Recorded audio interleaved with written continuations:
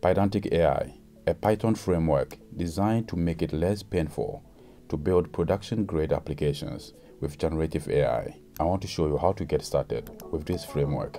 You should pip install PydanticAI. Next, we can use a model from OpenAI. We will use Gemini for this example.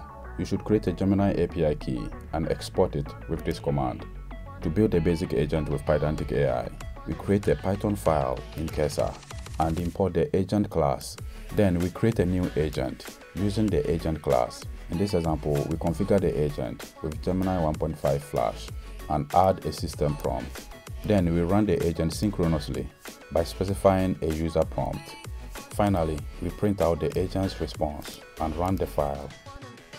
You have noticed here the agent shows all the intermediate steps before the final result. The prompt is a mathematical reasoning question, so you can see here the answer is correct.